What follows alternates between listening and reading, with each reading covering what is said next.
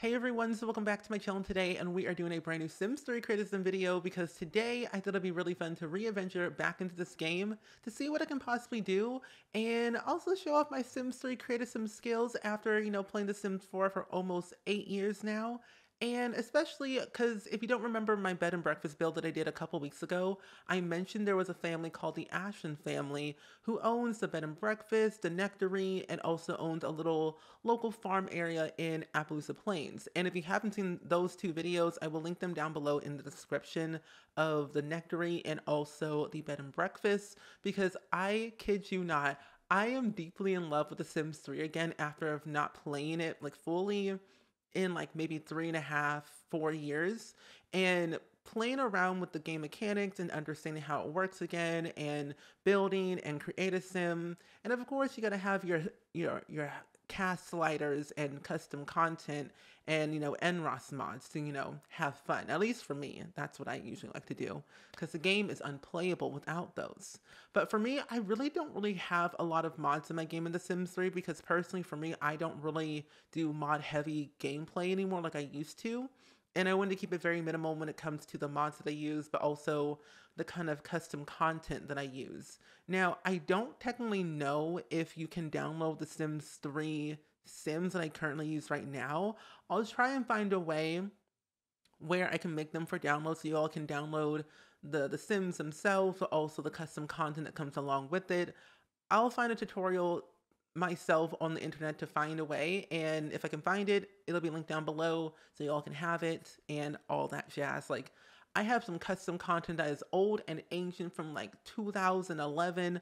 I hoard CC like the plague and it's just ridiculous. But regardless of my custom content addiction of The Sims 3, I wanted to say that the Ashton family has 2 Sims and a cat.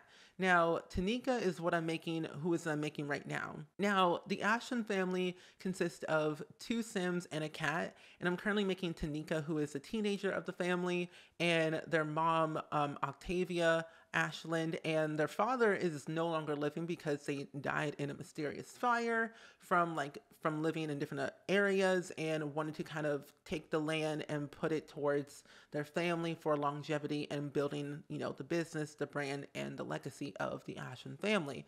That's basically like 5 generations deep. And no, I did not make the other generations because there's no way I'm going back down that rabbit hole of making more Sims and attaching to the family tree, even though I know full well that they are gone in the ground. But you kind of get the general idea and the inspiration behind it. I'm pretending that there are 5 extra gens when in reality there aren't. And so I felt like it was needed to involve 2 Sims and a cat because the Ashton family own, like I said, a bed and breakfast.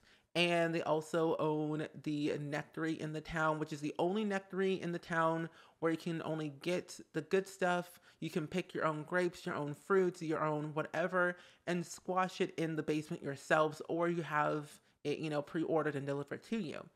Now, I find out with The Sims 3 World Adventures what I found so unique about it and why the reason why I wanted to make the Ashton family own a nectary and some other businesses around, Appaloosa Plains, is that World Adventures has so much uniqueness to it and it's so versatile when it comes to the worlds. Like you have China, you have Paris, and you have, Egypt. So you have those 3, destination worlds you can go to. But I love going to France a lot because the nectary's there. But then I also like the idea of just looking around, buying these little homes and just have fun. And so I thought it'd be really fun to have my sim, I forget what his name is already, I forget. But my main sim in my current household, I wanted them to be friends with Tanika because they're soon going to be a teenager at some point. And Tanika's, I would say, is a little bit older.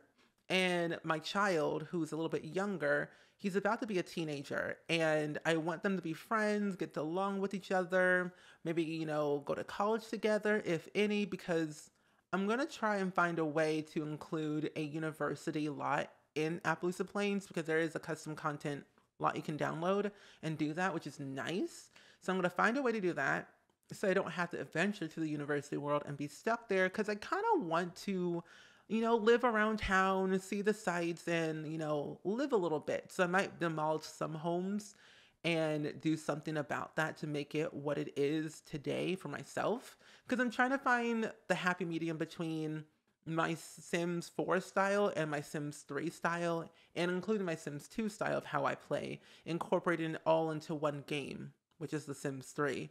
And I don't know, I think that's what I'm trying to do, recreating my playing style in this game and making Sims, building houses, telling stories, and making it what it is. And I find, like, I don't know, the quality of the Sims 3, even though they're poo-poo potato Sims looking on like a hot mess on a Sunday afternoon, looking extra as ever, I find that using minimal custom content on my Sims specifically just makes it so much more fun for me. So I don't really use that much. I mean, I use the S Club 3D eyelashes in The Sims 3. That's all I really use. And then like some makeup, but that's very, very little. And I think it's really cool. But what's funny about, Tanika's mother, Octavia, is that they're literally twins. Literally twins. Like we know, our parents and, other people say, oh, you look like your dad or you look like your mom or whatever. Well, in my world, in my life, everyone says I look exactly like my mother, which in reality I do. Like if you look at her younger photos and me as a young child, we look exactly the same. There's literally no difference except, gender and stuff. And some other things too. But like, I find that, it would be really cool that Tanika kind of looks like her mom. And so matching them a little bit, together with like the facial features, with a few differences, but also like the hair changes and the outfit changes and the whole personality of it all is definitely very different. And I thought it'd be really fun to kind of tie that into the mix. And I have not yet built their house yet because I'm still trying to find, again, a happy medium of how do I want to make their house, look good without being tacky, because building in The Sims 3 is a hot mess for me. I build very sporadically and none of it makes any sense, but building a big house would take a lot of time because, I don't know, The Sims 3 has a lot of customability that I love, but what's the bad thing about it, the more customized you do, the longer it will take. So I'm still trying to, again, like, figure out how I will make the Ashland farmhouse. I know I want to have a section for horses and gardening and maybe even, I don't know, something else in that backyard of theirs or a side yard. Still trying to figure out how big I want the lot to be. I know I want it to be big enough where they can have their horse ranch and also their garden and kind of close nearby their nectary and bed and breakfast. And so this is going to be a really interesting experience kind of diving back into The Sims 3. And I know most of you all really love The Sims 3 and have been really liking The Sims 3 content. And I cannot wait to show you more of it in the future. So if you have any ideas on what you want me to do, let me know on what you want to see.